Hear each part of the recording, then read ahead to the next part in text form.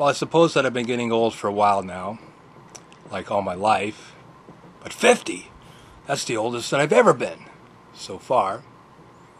And somebody tried to cheer me up by saying that 50 is the new 60. Well, that's cool. That's good news. I mean, well, okay. Anyway, this is HD. I'm not really hiding anything there. My crow's feet, they look like the feet of a crow. Especially when I'm smiling. So, I'm officially old. So from this day forward, I would just sit in my chair in front of the telly and watch my stories.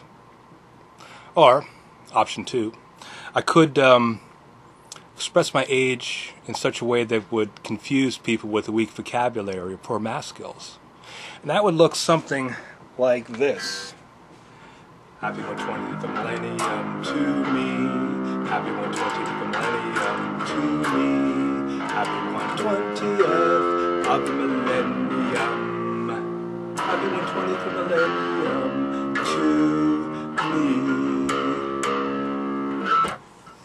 I mean, 120th of a millennium. 120th of anything is hardly anything when you think about it.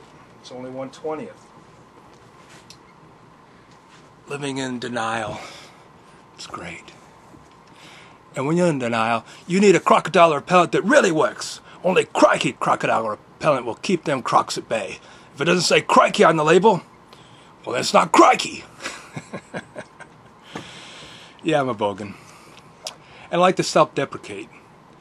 That's why I wear Shmush, adult diapers.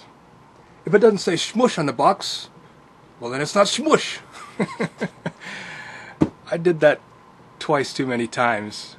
But I'm only going to do this one once because it's a balloon and, well, once it's popped, it's popped. This is a broken balloon production.